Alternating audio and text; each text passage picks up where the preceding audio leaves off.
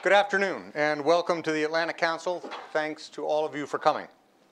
I'm Steve Grundman, the Lund Fellow for Emerging Defense Challenges here at the Atlantic Council. I'm also the producer of this, which we call the Captains of Industry series. Our purpose today is to hear from the head of Lockheed Martin Space Systems Business, Richard Ambrose, who will make an address and have a discussion with us about how his company and the space industry in general can thrive in what each week seems to manifest new indications of a rapidly evolving space sector. Thank you very much, Rick, for coming, making the time to speak at this series here at the Council. Before we launch into this discussion, I feel compelled to make several administrative notes. First, the agenda, which is very straightforward. During the first third of these 75 minutes, Rick will deliver some prepared remarks, and he has pictures, which are great. You can look forward to that. And the remarks too, rest assured, but I'm just telling that pictures are killer. Following which he and I will sit down in these chairs for a short conversation that runs across the middle third of the program. And then in the final third of the program, for the last 15 or 20 minutes, we will take questions from those of you here in the audience. So hang in there. I won't forget, somewhere around 5:30, 5:25, 5:30, we'll turn the switch and take questions from the audience. Second administrative note. Please, we all should understand that the event is entirely public and on the record. Moreover, we are live streaming the event over that camera there. This fact, of course, holds greatest significance for Rick on the one hand, but if I should call upon you during the Q&A, please do, in consideration of the fact that it's public on the record, identify yourself. Wait for a microphone. If you need to wait, one of our staff will bring you a microphone. Identify yourself and where you're from before you ask your question. Third administrative note is that we are tweeting this event over the hashtag ACDefense. All right, I got it right this time. We are tweeting this over the hashtag ACDefense, and we can even take a question across that channel, and if it's a good question, the staff will bring it to me, and maybe I will infiltrate it into the conversation that we're having with Rick in that second and third parts of the program. Finally, the event must conclude by 5:45, so please work with me to pace your questions at the end of the program as we approach that deadline. I'll appreciate that very much. Today's event marks what I think is the 15th address in this Captains of Industry series. The purpose of the series is to make available what I immodestly regard as this town's preeminent platform from which senior executives whose businesses address aerospace and defense can address the public interests their companies serve and the public policies that shape their markets. The space sector has figured prominently among the guests in this series already. Last fall, the series featured a panel discussion with CEOs from Intelsat, Xcor, Artel, and even another executive from Lockheed Martin, in a conversation entitled The New Space Race in Business. A year earlier, the then new CEO of United Launch Alliance, Tony Bruno, was on this stage to make an address. And in the series' first year, the president, I think chief operating officer of SpaceX, Gwynne Shotwell, was here. So space has figured prominently, and fittingly so, in this Captains of Industry series, and today marks another notch in that trend line. By engaging the perspectives of these business leaders, our Captains of Industry series is cultivating, I hope, a constituency for practical solutions to the challenges and opportunities lying at the interface of ministries and industries. As the invitation to this event stated, the space sector has, somewhat unexpectedly for me, I suppose, I'll confess, become one of the most dynamic corners of the aerospace and defense marketplace. That dynamism is marked most especially by the entry of new firms, conceiving new products and services to address the changing tastes and preferences of business and consumers, both for information here on Earth and specialized services in space. There's at least that. But it's also marked, this dynamism, by the restructuring and repositioning of established players in the market who are both defending their incumbencies and breaking into new lanes of the market themselves. I think Rick's going to talk about all that. Not least, this dynamism is abetted by governments whose influence manifests itself both in the form of their behavior as customers for these products and services, but also as regulators of what and how these companies conduct themselves in space. It was no more recently than Saturday that I woke up and saw this article on what, at least on my online version, was on the front page of the Wall Street Journal. U.S. set to approve moon mission by commercial space venture. This is just yet another of what, again, strikes me as an almost weekly manifestation of dynamism and things afoot. Things are afoot in space, if that's not a mixed metaphor. Rick is here to lend Lockheed Martin his own personal and Lockheed Martin's perspective on that theme, which is great. Permit me now to welcome him and more properly introduce him to begin the substantive part of the program. Rick Ambrose is Executive Vice President of Lockheed Martin Space Systems Company, and he's an officer of the Lockheed Martin Corporation. Previously, he was President of Lockheed Martin Information Systems and Global Solutions. Rick also served as Vice President and General Manager of the company's Surveillance and Navigation Systems line within the Space Systems Company. He is if you'll permit me to say it this way, an old hand in the space industry is Rick. And I've not even mentioned his life before Lockheed Martin, which included a history at Raytheon and one of its heritage companies, Hughes. He chairs the Sandia Corporation Board of Directors and the United Launch Alliance Board of Directors, and also serves as a board member for the Space Foundation. Finally, he chairs the World Economic Forum Global Agenda Council on Space. We're really pleased to have him here. Thanks very much, Rick. Look forward to the program. Thank you, Steve. You're welcome. Thank you, Steve. I appreciate that kind introduction, the reference to being old. It might be the gray hair or something there, I don't know. Welcome everybody here in the room and those folks that are online out there today. I'm really excited to be here and share perspectives and the kind of things we're doing to navigate and lead in this kind of transforming environment here around space in the many, as you mentioned, Steve mentioned here, a lot of changes that are transpiring. For many years, space has led knowledge, and I do think it's part of that innovative platform or engine that can help lead aerospace and defense, as we go forward. Clearly, space drives economies. I don't think I need to tell this group or many people around that might be online. Space enables a lot of economies. You look at GPS, you look at GOES, the communications systems, remote sensing, and now we're going to have, hopefully a private company, the first one in the moon. I think that's pretty exciting, but it's a changing environment, and the space sector is constantly evolving, as you all know that. So I thought I should touch on that, how it's evolving as we move forward. As you all know, it's going through a dynamic period of change. Matter of fact, I'd propose that there's no one element of the space segment that's not under some kind of transformative pressure. You can start at the Department of Defense. The mission demand on the government is extreme at a time we have flat, if not declining budgets, and possibly budgets that are near a 30-year low as they invest in these accounts. That's a big challenge we have to adapt. You're also going to look at NASA. NASA's led the way in just about every element of space from a civil and exploration side. They're trying to move out, go deep space exploration, at the same time position and engender, enable all of that commercialization, at least of LEO, now the moon, and maybe even further. The commercial segment's under tremendous competitive pressure, both competition from within their own industry segment, but they're seeing substitution pressure from terrestrial systems and Wi-Fi and streaming in those areas. And of course, as Steve mentioned, it's attracting new entrants. Entrepreneurs are coming into the space, new startups, which is exciting, right? Probably depending on what number you poll, you could say there's been $2 to $3 billion of additional startup capital put into these companies outside some of the bigger investments in some of the launch areas. So you kind of look at those challenges and you start wondering, so why is space attracting everybody? Well, aside from it's exciting, space has been one of the fastest growing sectors in the world. If you look at the growth rate here from the Space Foundation, puts out annual reports, 10% growth rate from 2013 to 2014, and grew again in 2015. And it's now hit about $323 billion in 2015. Last year, the commercial sector represented around 3/4 of that global space economy of around $247 billion. The global government budgets are around $77 billion.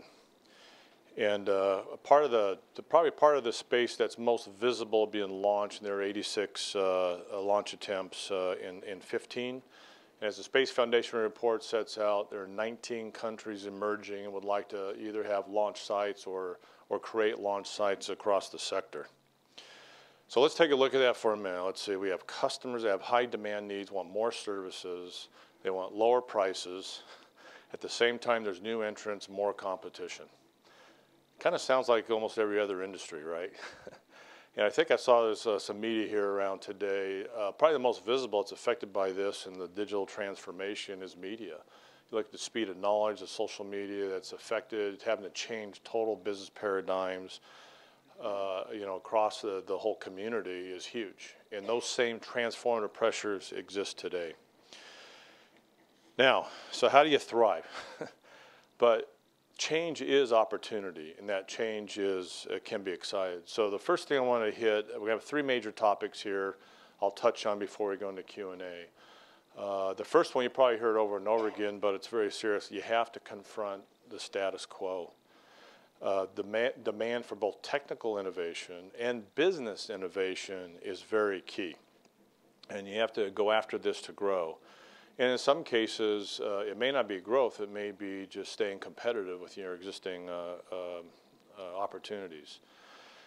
So we have to rethink everything and drive innovation, drive affordability, which is really being able to be competitive and deliver more capability for the same amount of money. So the value space to us is very important end-to-end capability, and I want to share a little bit. You mentioned I was on chair of the Global Agenda Council on Space, and that's through the World Economic Forum. One of the focuses of that group was how you bring space down to Earth, and how is the benefit of space, because many folks still do not understand the benefit of space, whether it be in communications or navigation. A lot of the work NASA does with its remote sensing work and producing products to help with agricultural elements and stuff is just not known. So we've focused on that heavily. So the first part I'm going to talk about is that ground and bringing end-to-end solutions. General Hyten talked about this in some of his space enterprise vision, that a lot of times the ground, so you all know about it, so you got to communicate with the satellite, you have to have systems for that, you have to do command and control and mission planning and tie it together, but they're very unique. And so part of that, which we would agree with, is we need to get to standards, put together that whole enterprise so satellites can interoperate with one another, because that'll help bring costs down. Because the value is in the information or the capability, not in building a bunch of systems that get, to integrate across very differential platforms. So the ground architectures are really key. It'll give us tremendous advantage for sustainment and that resilience. And by coupling that with the activities we're doing in and around the space sector will allow us to drive some of those costs down with those on-orbit platforms. Imagine if we can build a satellite that has a standard interface. I mean, if you think about that, you on the internet, there's no one integrating in the internet. You either comply with the standard interface with it or you don't get to interact with it. We need to get to a point there with some of these standards, and it'll really affect those costs. Now, another area that we're really excited about is driving products faster. One thing that's challenged space is the fact that you don't do high volume production, right? You're not doing 1,000, like I thought you might do 10,000 airplanes, you might do 2. So space has been kind of around a trade craft status. And what we need to do is get the effect of production if we can. And that's through this 3D printing. And we've been heavily investing in this for many years. And repurposing the 3D printing investments, some of the commercial sectors are making, but we have to repurpose it to our needs, like printing titanium. You say, well, why would you print? Well, we can print a titanium tank that would normally take 24 months. We'll have it ready to go in under 3 months. That gives us the effect of scale as we go forward. So that's a major area that we don't have to machine out of blocks of material. Text, you can quickly repurpose. By the way, it's very sustainable because the material you don't reuse, you can plug it back into the next piece you're trying to make. An example of that and the changes we're pretty proud of is on Juno. So while I may not have the most volume of 3D printed parts, we have the part that has flown the furthest with partnership with NASA. So when it will hit 1.7 billion miles when it enters the atmosphere or enters the orbit of around Jupiter here on July 4th. So, I mean, if you're about doing fireworks, we'll be glued to terminals, which takes about 48 seconds to get the signal, yes, it's good and it's in orbit on July 4th. And I'm sure most of NASA is probably going to be doing the same thing with us. But if you think about that, and this is a first, when we go out to Jupiter here, you've got the first solar panel, probe going out to the outer planets. You've got, it's going to be the first to do pole-to-pole orbit and scanning and getting information around Jupiter, outside of Earth, of course. Touch the cloud tops. It's a very high radiation environment, so we'll put, you may not notice, a titanium vault to protect it.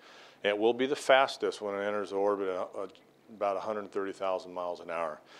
So it's going to do a lot of science for NASA and support there and the JPL, and we're pretty excited about that, and as we demonstrate the 3D printed parts.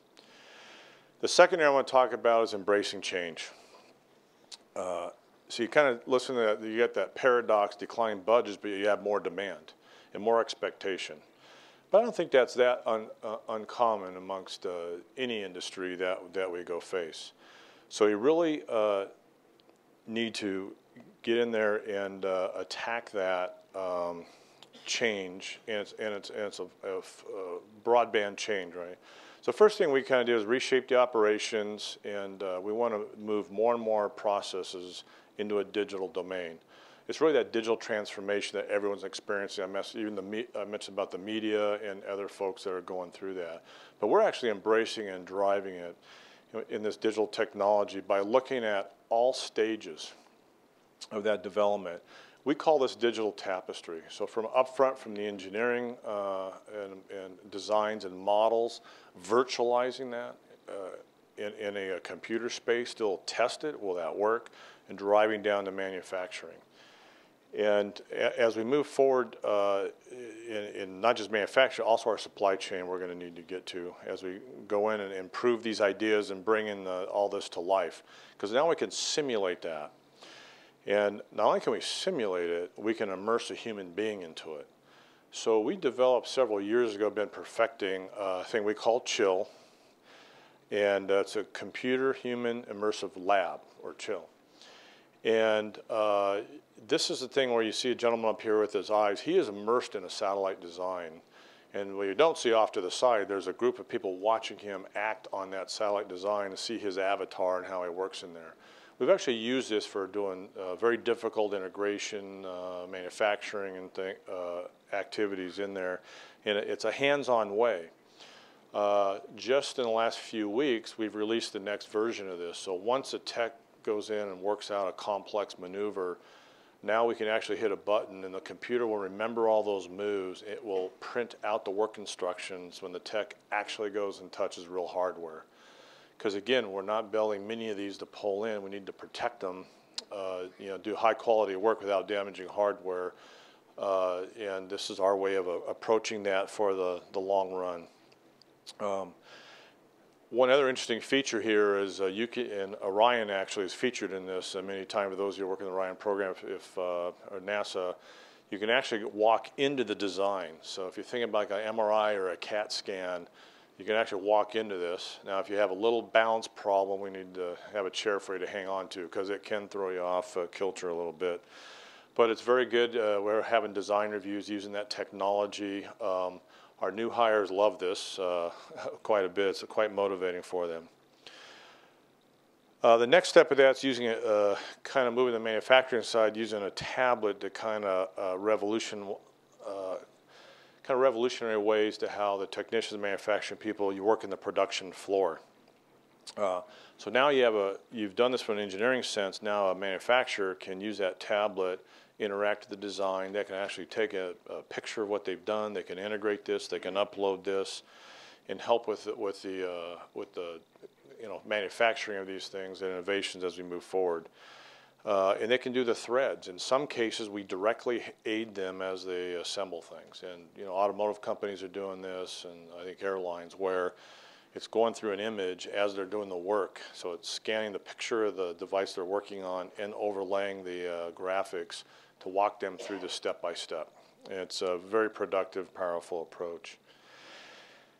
And then another element around this digital tapestry is moving into kind of the robotics for the additive manufacturing. So you'll see a picture up there of two robotic arms. One is actually laying the material down.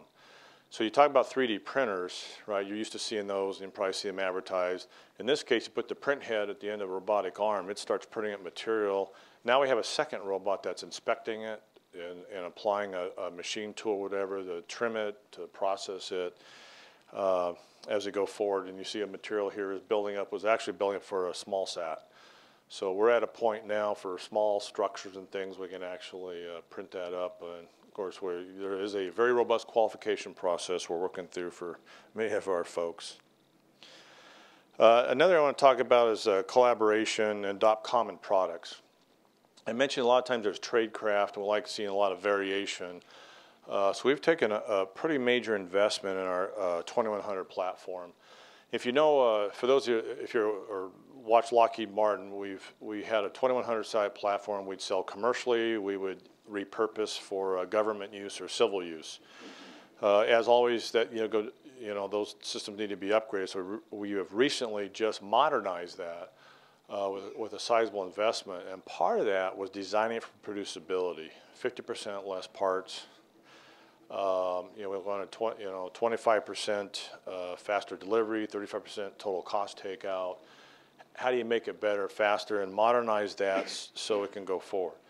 We're currently in the process of putting that SBIRS 5.6 onto that platform, as well as we have two commercial contracts that will be based on that platform as we go forward. And these can be used for anything. We're trying to repurpose standards so it can be used as remote sensing, or it can be used with communication satellites. So both can benefit with that quality, and this would allow us to get more effective scale again the more common you are in moving into programming. How do you tell a bus it's either in LEO orbit or planetary or geo orbit at that level, or reprogramming payloads that we put in there. We want to do more international cross-sector partnership. Charlie Bolden had a quote there to the Foreign Relations, said, he's been blessed to see the planet from space. He can attest up here, you don't see borders. But you see a seemingly, at peace, tranquil, beautiful planet. And I think that's important because many of the programs we do, and we have always done jointly with NASA, you have a lot of international components to that going forward. One of these examples is Orion. There's UK and European colleagues who are doing an important role in the service module. That provides critical power, infrastructure, fuel, supplies. AHF, this is the government's version. The UK, Netherlands, and Canada are all partners on the AHF satellite program and have connected to that successfully. GPS-3, while the United States Air Force led the way, the GPS program. Out there's global partnerships such as Galileo and GLONASS, and to make sure the civilian signals are shared across the planet. And there's clearly emergent trends in looking at regional security partnerships as different countries launch their own capabilities. So many nations in space expect them to double in about the next 10 years. So it is going to be an international global endeavor with space. That's exciting. It's going to bring more competition, but also more access as we move forward. The third area, the last I'll mention, is dreaming big. We need to focus on those big dreams, going to the moon, going to Mars, but also realistic milestones along the way as we move forward. And these have to be very predictable steps we can make. The first human traveled to space over a half century ago. It's been 16 years since we've set up the International Space Station. I heard Charlie, speaking of Charlie again, speak to to a group who said, if you have a child 15 years or younger, they don't know of life without someone living in space from some country. And I think that's pretty powerful as we move forward. Now we're going to commercialize LEO. We've rolled out Orion program. Hopefully everybody saw last year, 2014, December, the launch, successful launch of EFT-1. Our teams are hard at work jointly with NASA, working across building out flight components, primary structures, and getting the systems into test, doing acoustic test and integration test and all that with SLS for exciting, hopefully, year in 2018. And speaking of that, so we've got Orion crew. Now we need we need the service modules, and we want to keep them safe and healthy and productive for a 3-year journey to Mars.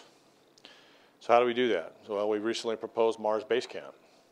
That builds on incremental deliveries of capability, which start with going up to lunar orbit. So some countries may want to go to the surface, some not. Going out with orbit around Mars and being very successful out there with that. Now, why do that? Well, I don't know. As you talk to the scientists and engineers, if you go to landing on Mars is difficult. They tell me it's more difficult than the moon and more difficult than Earth. There's about 1% of the Earth's atmosphere around Mars. So almost too much atmosphere for some methods of landing and not enough for others. So we were trying to figure out an analogy for that here for you today. And of course, we just acquired Sikorsky, right, helicopters. You know, what's a helicopter to space? I don't know. So I asked, hey, if you flew a helicopter on Mars, what would it take? What would your rotors have to look like at 1% of the atmosphere? I had no idea I was going to get about 3 parts of the country where the engineers really like working this, and 3 parts of the country. And so I better mention it because they work so hard to give me the answer. So the rotors, you have 2 choices. You can make the rotors about 5 times longer or add 23 blades. And then you can fly. So I don't know, maybe someday we'll buzz a Sikorsky around Mars. Probably not in my tenure, though. I'll just leave it at that. But again, we're very keen on the teammates as we manage risk for this as we go forward.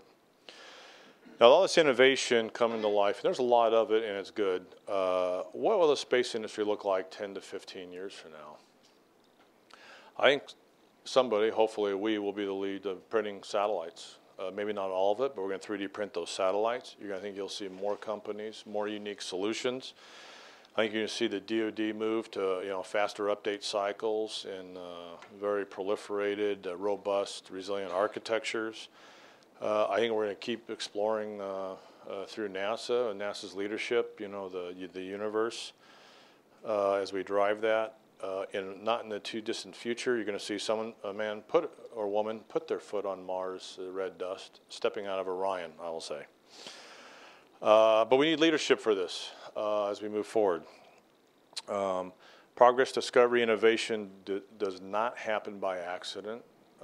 We have to have a bold vision, but we have to have very practical steps to do it in a very safe and predictable manner as we move forward. And I always get asked, gee, like Martin, you're not a new startup. Yeah, we're 104 years old, I guess now, just celebrating that. So you kind of look back with that. So we've been going to Mars and helping NASA go to Mars since 1976. No mission has gone to Mars we haven't had some part of. And the first mission there obviously was Viking, first U.S. spacecraft to land on another planet. Of course, those are built by Martin Marietta with Lockheed Martin help on a Titan IIIe Centaur, for those of you that go back that far. Believe it or not, we started up in, believe it or not, in Sunnyvale, California, Silicon Valley in 1956, moving up from a Southern California garage, the Lockheed Brothers. And when the government had issues with overflight risk, the Corona program was developed out there, of course, working with Air Force, CIA, and others, and many other companies. If you don't know that program, that's one where it'd take pictures and drop film, and a C-130, another Lockheed Martin product, would catch it. First weather satellites more than 50 years ago, starting with the earliest days of TIROS, the DMSP program, Defense Meteorological Support Program, and then GOES-R. And I hope you all can watch the GOES-R launch later this year as it gets manifested. And again, we support NOAA with all those, and over 100 environmental satellites have been launched or supported by Lockheed Martin. Now, innovations like these are not possible without talented engineers and innovators, and looking to the future, STEM professionals, which we need a lot of to get the job done. And we have, and I can't say enough about our engineers, men and women of Lockheed Martin. You saw the change we're navigating and moving through, and they step up to that, as do employees in other companies. We clearly want to keep driving those space programs, foster understanding of space. Space is very attractive for kids to get them in the STEM programs and things. We move forward. We all have a role to play, and I'm confident we can make a difference. So kind of to close up here, because I don't know if I'm over or not. I didn't start the clock there. So you haven't yelled at me, so I got time. Okay. Again. Space is a way, we always had that quest as, the universe, how to get here, how's it work and all that. We can unlock that knowledge, that base, and it's attractive and it's exciting to go explore. We're kind of explorers as people. And its eyes, fuel the urge to look over that horizon. That's why we say we've got to keep challenging the status quo. Whether you had budget pressure or not, we need to keep evolving, keep innovating, keep finding that new way to do things as we move forward. And reshape and renew. And business innovation is just as important as technical innovation, because sometimes, that you can find a different way to accomplish a project at a much either faster cycle time or lower cost. We can accelerate a project because we want to be part of that next big leap. And we see that leap going forward with some of the things I just talked about. Some days a lot closer than we think. If you look at the pace of change we talked about, the digital transformation, the innovation, and the capability that not only Lockheed Martin has, but the entire country has to go after tough challenges. So I'm very excited about these, participate and watch these happen, especially in my lifetime. I'm really energized about the space industry, its exciting attributes it has to offer. Great missions it has to do, and the great work even the men and women that serve our country participate in, that we support. So thank you, and I guess we'll move to the next thing. Great. Yeah, great. Thank you. Thanks very much. Here. That way? Take that one. I'll take this one. Is it not perfect. Electrifying? Huh?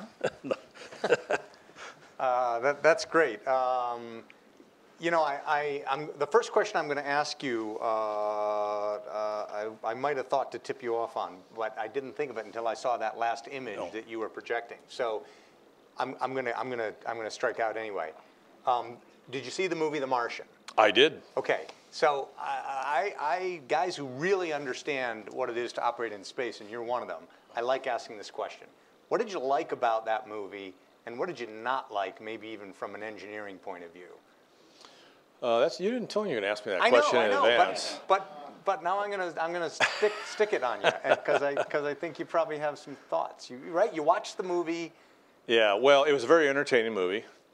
I thought it was very well done. I thought it brought a lot of attention to space across folks. I did get a lot of emails from my engineers about how things weren't quite realistic. Okay, yeah.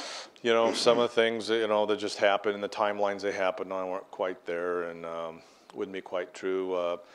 I'm not an expert, but at 1% of our atmosphere, I was trying to figure out, some of the wind effects and stuff, but may not be quite there. And but other than that, it was good. Storm at 1 atmosphere. Is that what you're saying? Or 1% of the atmosphere, yeah.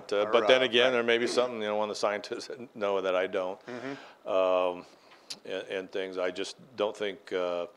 I think there are a couple things in the timelines was a little too quick, but other than that, it was entertaining. I enjoyed it. As an engineer, it didn't offend you. It wasn't like, God, they're misleading us. When I go to a movie, I'm never offended because I'm for entertainment. Good, fair enough. If that's the case, most would offend. Yeah, okay. All right. Well, I wanted to start with that. I am going to kind of work backwards from your presentation. and pick up a couple of things you said and ask you to develop them. So you mentioned in passing that an important part of your business is in Sunnyvale, Sunnyvale, California, which for those of you who don't know is right in the heart of what commonly is thought of as Silicon Valley. And so I wonder if, given that you have an operating business in aerospace there, offer me some thoughts on this outreach to Silicon Valley that the Secretary of Defense, the whole of the Department of Defense, but especially the Secretary Carter has made some kind of a signature initiative of his campaign to promote innovation in the Department of Defense. Sure. So I don't know all the specific objectives, but you know, we support that outreach. What some people aren't aware, because we've been there so long, we're part of the Silicon Valley Alliance, which brings companies together. Any given time, we all have 3 or 4 projects trying to find a technology that we will repurpose and try and repurpose into the business. You know, there's never always a direct application of that technology. Mostly because a lot of times, you know, they're going for scaled kinds of business and things. Yeah. But we're very active with it, as you said, because we've been there for quite a long period of time. You know, I'm always for any way to drive more innovation, cycle that innovation, and pull in ideas anywhere. We have mentor-protege programs. You know, the only thing that sometimes can concern you, or would concern me, is you hear kind of, you know, either or thinking about what we're going to do. You know, traditional or it's innovative, and an and works really good. And for those starting up companies, the reason and works good is most of our large firms, not just myself and Northrop Grumman or Boeing, we have mentor-protege programs. So you don't have to go it alone. If you have a great idea and test it out, and it's applicable to something, there actually can be either management support or resource support, or even sometimes a direct investment into those firms. And so we encourage it as we go. I was talking ahead of time as we were looking through some of the data and stuff. You know, you always wonder what questions the audience might ask, so I was kind of looking at that. But I was this came up around this, and you know, if you go to Martin, you know, they started out in the basement of a church, and I found it kind of not a garage, but a church. And the reason I found that interesting is I'm currently right now investing in a company that actually is in the basement of a church in the East Coast, because they have a very unique technology. Nothing as big as a plane fitting but whatever. But it's on some very unique microelectronic technology. Well, it certainly strikes me, and has even before you mentioned Sunnyvale, that you know, the aerospace industry is kind of the original Silicon Valley companies, the original high-tech companies, and your business in Sunnyvale is really exemplary of that. Yeah, and many times because the U.S. government usually has very pressing problems that they have to solve, and they're looking for technology. In many cases, they'll come to a larger company, but we're drawing in other technologies until the commercial sector is large enough. I mean, go to workstations and computers, or think about networks, and you know, that was all pioneered, right, in the U.S. government. Or if you want to go civil, right, we're going to, you know, there's a big push. You know, many nations, many folks want to go to Mars. Well, there's 40+ years of data and science developed by NASA that they're aiding and helping anybody get there. We talked about the atmosphere, the temperature minus 81 degrees, by the way. It's balmy if you want to go visit and vacation there. You look at, you know, the soil types and what you can do, and techniques, the radiation environments, they have that information, and they will help get there. So NASA leads the way for commercial to come in that aspect, just like the U.S. government, Department of Defense has led the way in many other aspects. Let me stick on public policy for a second and ask, sometime I would imagine in the next couple of years, after the end of this administration, a new administration will at least consider brushing up the national space strategy and the national security space strategy. I'm not sure I've got the nomenclature quite right, but these two sort of foundational public policy documents in space. Do you, let's see, maybe not your agenda for it, unless you want to say you have one, but what are the issues that you think, you know, a next either national security space or general space, federal space strategy ought to tackle or take another look at? Yeah.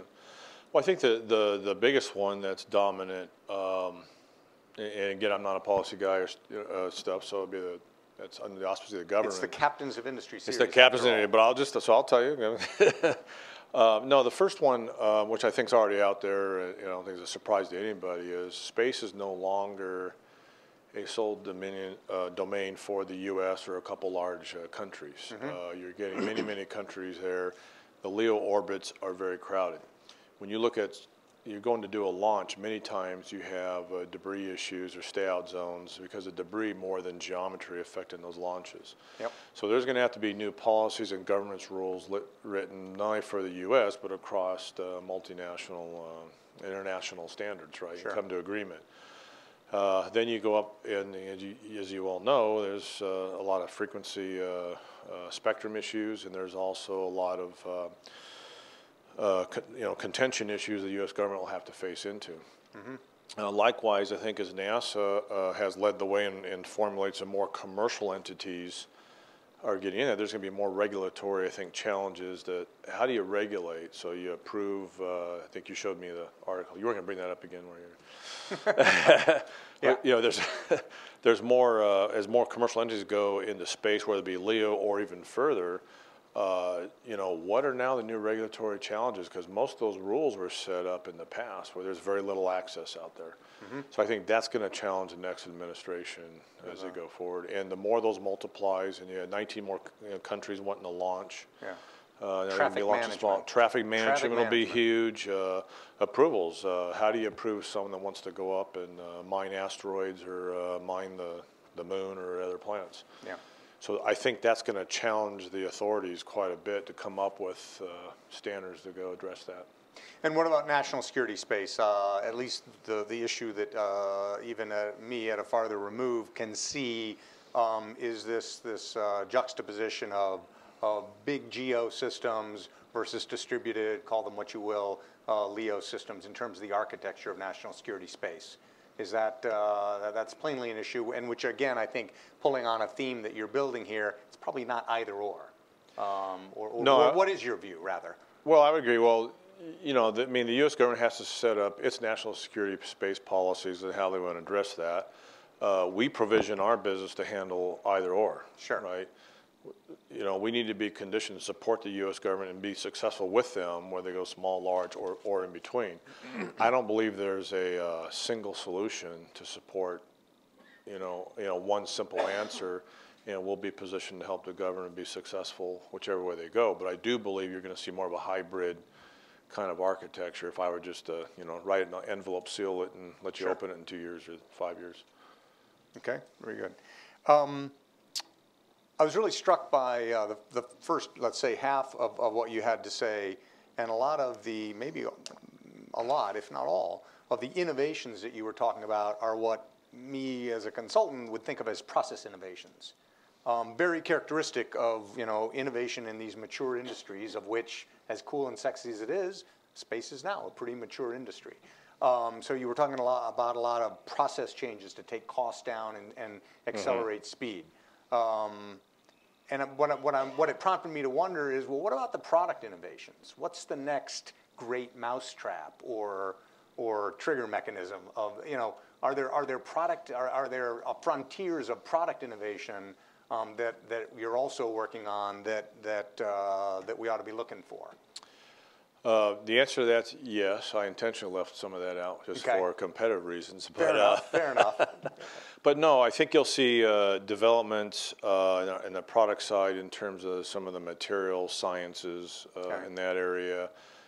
Getting into totally programmable systems, both bus and payloads. I touched on that in my remarks a little bit. And there's other technology that can be reapplied and go. So anything you can do to, if you're a startup or someone in the room wants to start a company, anything you can do to miniaturize, reduce power consumption, right, and provide capability is really important. And when you're endeavoring out in space. Okay. Maybe almost finally, I probably have two questions, and then we'll turn to those of you in the audience. Commercial space and the boundaries between these things, commercial, civil, military, I guess are increasingly bleeding. But is Lockheed Martin in commercial space? And if so, how? Or at least what are your ambitions in what I guess in the vernacular is thought of as commercial space? Yeah, so the dominant role in commercial space that we've been in the past is, on commercial communication satellites and that spectrum, which has been the dominant part of commercial space till now, unless commercial companies go exploring. So we've been active with that, probably have done a lot of satellites in that area. That's why we updated and modernized the 2100 satellite. Yep. So today we've got 3 commercial satellites under construction, 2 for Arabsat and 1 for JCSat as we go forward. Now what you're talking about there a little bit is we kind of call this convergence, and we don't know how to define it yet, but that's where the technologies are so similar. And when you look at the space and the resources are constrained, how does that converge? How does government use more commercial? Commercial may host payloads for the government in that tie-in. You can even apply civil if you're going to do certain communications. You're going to take capability elsewhere. So how deep is that, and what are the trouble around that, right?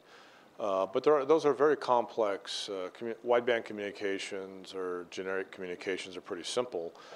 But if you start hosting very sensitive payloads that collect data, how do you have track custody and certification of that information if you're going to act on it, right? Commercial company doing communications doesn't have much risk. The U.S. government deals with a lot of risk, as they have to prosecute decisions on that information.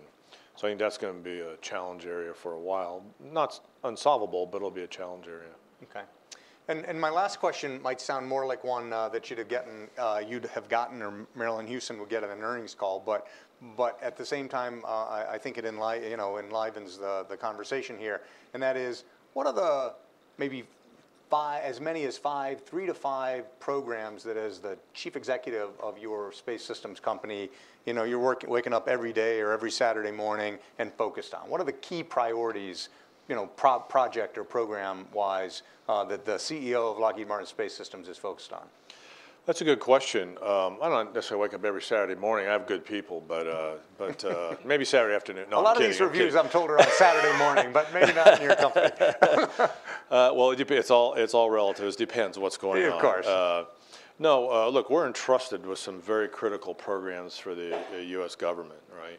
So clearly, if you start on the defense side, continuing to produce, the SBIRS and AHF programs and deliver those on schedule. Right. Have contract in production. In production, but they're very complicated satellites, and making sure you don't, miss a beat. Clearly, right now, our biggest focus probably in that domain is getting GPS-3, the first satellite ready for launch. When's that scheduled? Is this year. And then the launch is not manifested yet. Okay. But the satellite coming out will be this year. Okay.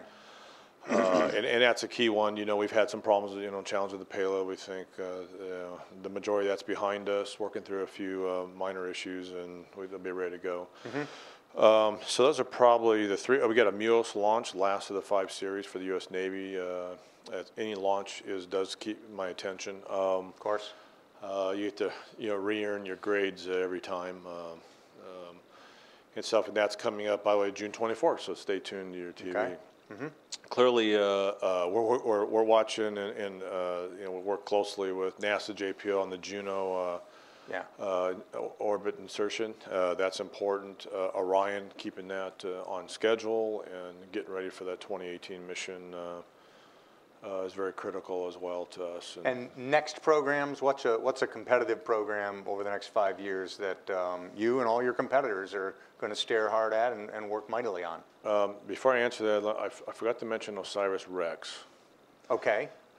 That's coming up soon, launch. That's a long mission, 7-8 years.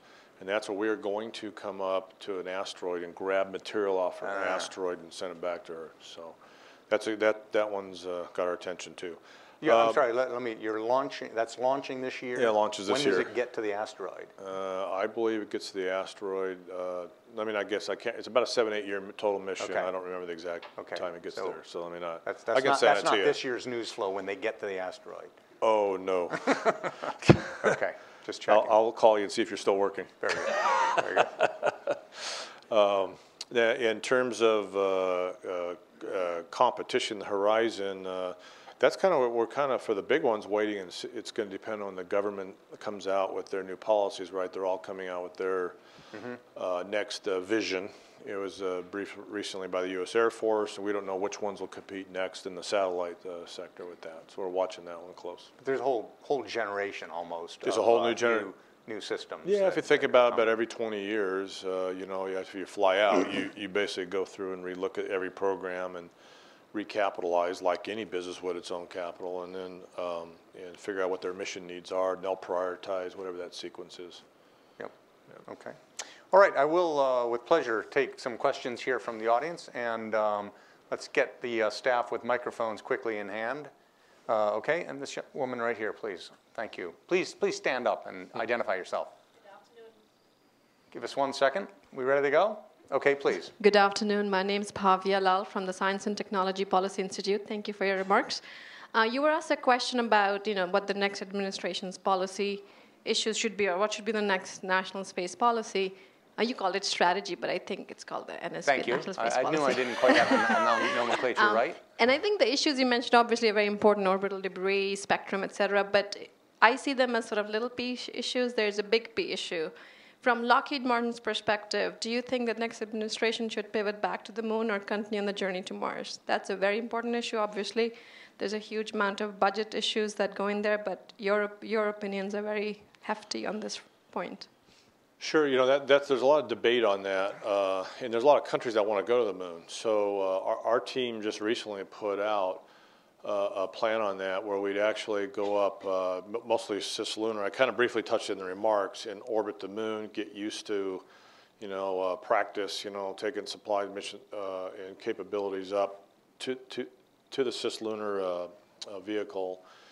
And then you have a choice. So if it's a multinational participation, you have a choice to either go to the surface, and some countries may choose that, or, and then also the next step, then we go to our Mars base camp, same thing, and orbit there. And again, you can go to the surface, go not. There's a lot of environmental issues around that, and we think we can robotically explore quite well.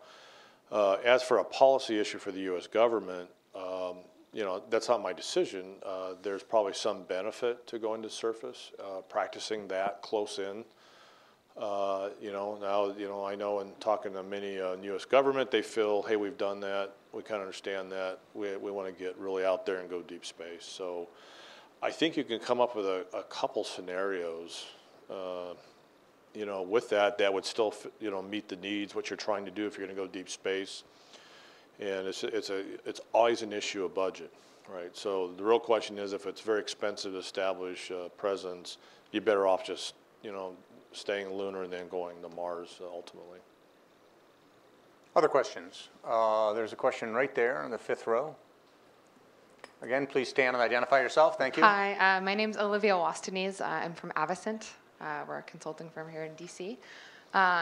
So my question has to do with new entrants in LEO. So it seems like there's a lot of buzz in the space industry about these mega communications constellations like OneWeb, potentially SpaceX, LeoSat.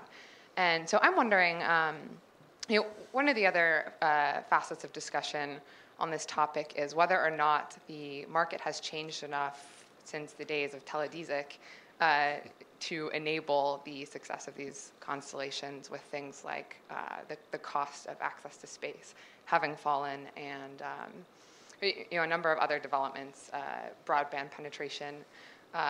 So I'd love to know your opinion on whether or not the market actually has changed enough to enable the success of these constellations, and if so, how will that impact the market for commercial and government and military geo communications? Deja vu all over again, Rick? I was going to say, yeah, he called me old to start out with, and I was around the 90s, so I remember all those, so and all those systems and things. Look, we model this a lot. And things. There's some people have been critical of trying to do those systems. I'm like, well, look, you know, it's an innovation cycle. There may be some new breakthroughs of technology, new techniques. I wouldn't propose ever breaking an innovation cycle. If you do, you know, there are some realities that you have to overcome with those systems. You know, what the launch costs, replenishment rate, complexity in networks, and then the issue of, you know, how do you generate sufficient revenue to deal with that? And when anybody's been through grade school, you know, geometry, geography knows you've got a lot of coverage that's not generating revenue, and about 2/3 that the system at a given time. Now, in saying that, I just kind of dated myself while I'm looking at through a standard revenue generation model, you know, price per bit, whatever. Some of the systems coming on don't necessarily generate revenue that way. If you look at some of the you know, internet company models, right? Take a look at some of the big ones, the Facebook. They're not direct generating revenue. They're doing it indirectly through other forms of advertising and things. So, you know, if they could come up with, again, a business innovation approach to say and pull revenue in another model, it could work. And so I'm not sitting here today to say it wouldn't, though we run models on this, and a traditional approach, it will be a hard putt from where I sit. But if we get a breakthrough in launch costs, we get a breakthrough in some of the network management, this miniaturization of electronics and things, you know, they could have a really good go at it. Question here in the third row, quickly, please. Let me see hands of others who want to get questions in so that I can pace us here. So don't hesitate to indicate so. All right? Hi, Michael Bruno with Aviation, Week and Space Technology. Politically, there seems to be increasing fear about sustaining NASA's mission into the next administration, no matter who's elected president. What are you doing now to prepare for, you know, potential another constellation cancellation? Well, that's a good question. I'm not sure I'm smart enough necessarily to answer it in terms of the political aspects around that. But the best way for us to deal with that, and every administration takes a relook at what their priorities are. But we would argue that the best way is through performance.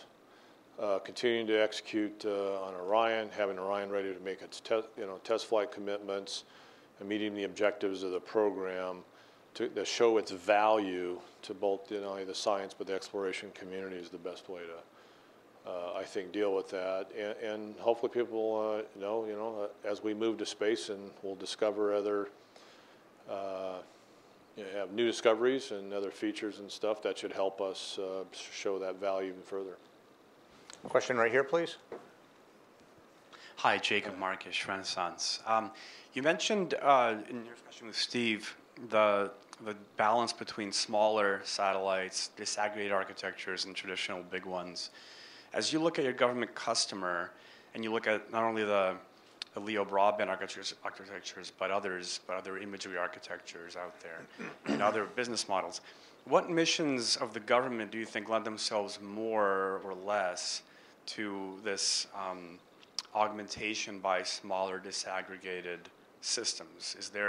Do you see any kind of priorities or mission areas that are especially either vulnerable or can take advantage of new and disaggregated systems?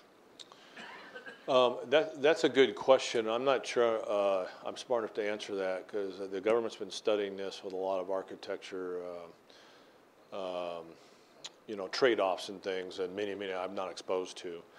But you can look at systems. Let's say if you take a digital globe or something that does remote sensing, if they can get a revisit rate up or something, would that provide more value, right?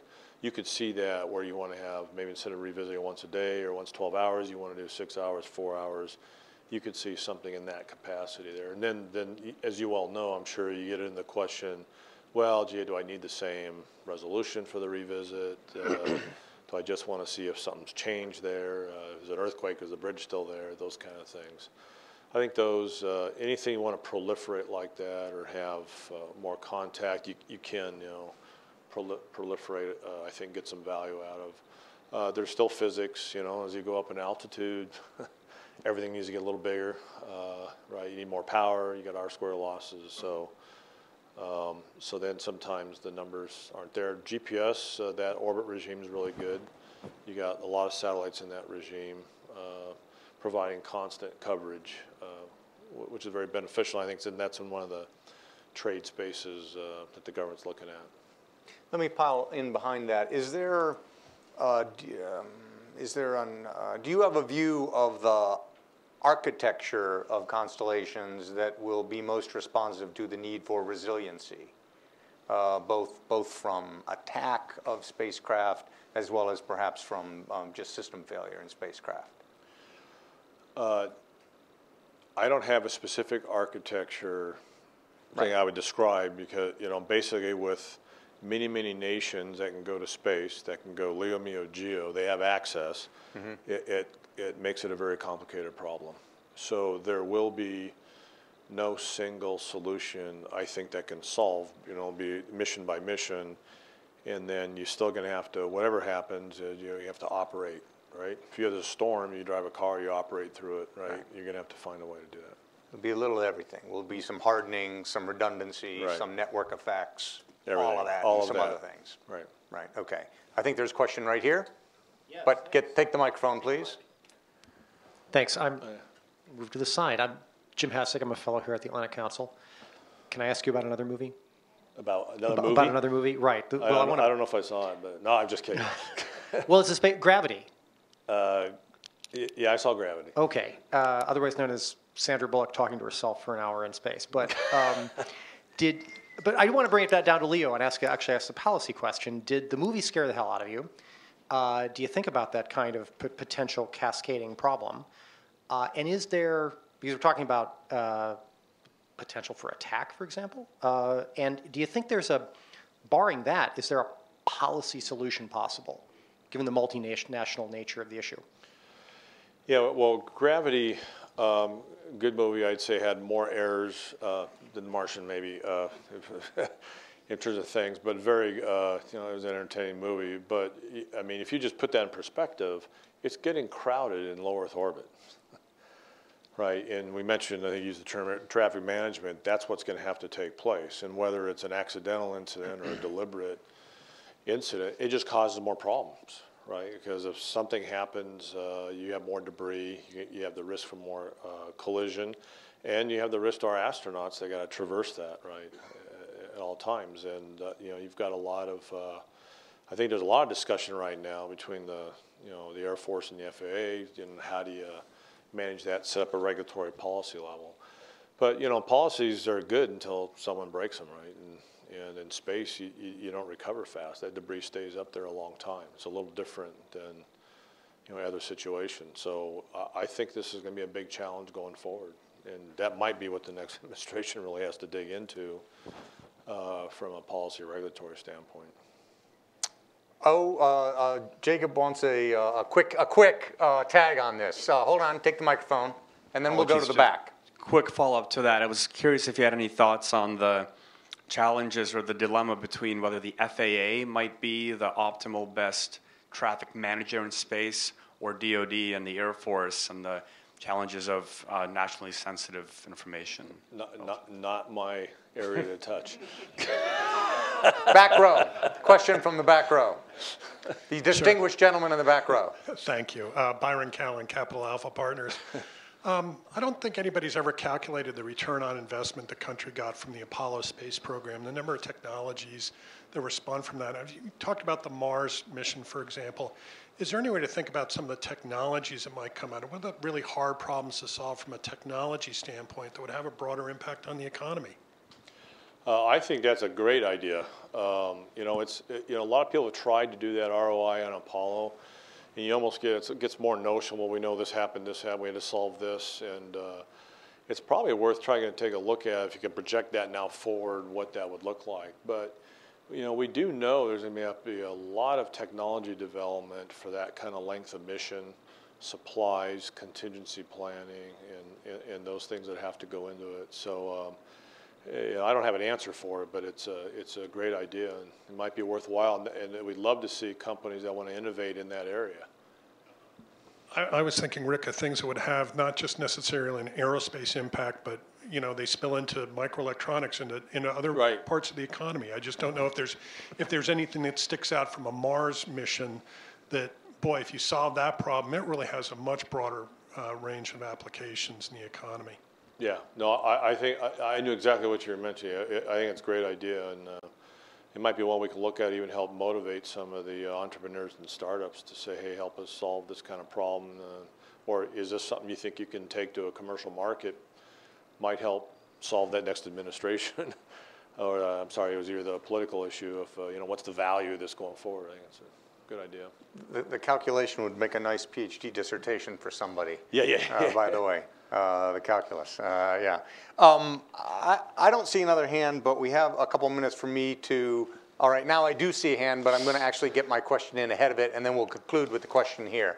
I want to go back all the way to one of the first things you said, and I've heard it from you before, and that is that the ground control or the ground segment of space has an outsized importance to you. And for me, I'll confess, that comes across a little abstractly. Tell me more about that. Tell me more about what it is and why it has an outsized importance to you. Well, it's in a couple areas. If you go to very complicated missions, because you know we're always talking about the cost of a satellite. Unfortunately, we build our satellites to last longer and longer, which is less business, right? We have ones 20 years, 25 years. So if you do aside from the instantaneous contract value, if you do the math, the ground systems cost will dwarf that satellite cost. The provision of that service or the hardware to manage from the ground? All the above. Okay. Because in the ground system, then you're having to modernize every 3 to 4 years, new computers to keep things running, the software, the folks. And don't get me wrong, a heck of a lot of work's been done by every government agency, every commercial operation to drive that cost down. You do it through sometimes autonomy and things, but that cost can get high. And so what can we do? And now if you're unique per program, you're adding it as additive, right, to the It's not every land earth station that can manage certain of the Correct. assets. So if you had a Challenger, there's an earthquake and damage a station, it's not easy necessarily to flip over unless you maintain your own backup stations. So the more we can get in there and have drive as much commonality as we can, and I think this is what General Hyten's driving in some of his vision, especially in the low Earth orbit regime. If you're common, now anyone who wants to build a satellite, if you know how to, you want to go monitor, you know, carbon emission, right, or whatever, and you know now it's not a new design. You're not having to design the satellite, the telemetry command functions, the interfaces. You know the standard. You can focus on the value of the data or the mission that you're trying to do. And that's the vision. This won't happen overnight, but as you go forward, right? Whereas what I'm hearing you say is, whereas today the ground control segment is as bespoke as the satellite, generally, is unique nearly. In most areas, it's very unique. Okay. Right. Okay. Now, there are standard suppliers to us we all buy and try and standardize that, right? But they're being purposed in a fairly unique environment. Okay. Right. Now, you know, and you know, as you move to that next level, so if you can set the ground up, we might, in this more open kind of system, standard interfaces, now you design your next, when you go to that next gen or recap those satellites, you actually know what that interface is. You can take additional cost out. Okay. Okay. And the last question will be right here on the third row. Hi, Mike Bruce from Space News. I wanted to ask about your role as the chair. A little bit more loudly, please. Chair of ULA. Obviously, we've seen SpaceX win the launch contract for GPS-3. How quickly do you think ULA can become cost competitive with SpaceX? And the second part of that is, are Lockheed and Boeing, the other partner, interested in kind of providing that timeline? Well, the timeline's kind of set. My answer to that is ULA is going through a transition period to be more cost competitive, which means they have to ultimately neck down to a single launch family. And that's what you're seeing now. And they're in that journey today. You've seen them announce their Vulcan Centaur rocket. And this year, you know, they're trading off or running in parallel. They got to pick an engine here towards the end of the year. Between the Aerojet Rocketdyne and the Blue Origin there. But so that's all part of that stone as they go forward to drive to that competitiveness. Now, different business models each company runs. ULA will stay focused on assured access to space for the government and some of those pressing missions. Stay focused on their mission success track record. Here as they go forward, so that'll drive into how they set that rocket up. I don't know if that answered it, but thank you. No, this this whole event was really exemplary of what this series, this Captains of Industry series, is about. We heard about the business, we heard about a little bit about public policy. Again, that interface of ministries and industries, and so I thank you very much. One of the capstone observations I would make about the conversation is. I've been in other of these conversations where there's a certain presumption about, call it what you will, big space, incumbent space, that they're somehow insensitive, is the way this argument, I hear it sometimes, insensitive to this dynamism, and particularly the commercial and the cost features of this dynamism. That hardly would be the impression I draw off of this conversation, which is to your and Lockheed Martin's credit, and of necessity too, right? It's how you stay in business now. Innovation, it's everything. Okay. Well, thanks very much, and thanks to all of you for coming. Yeah. Thanks.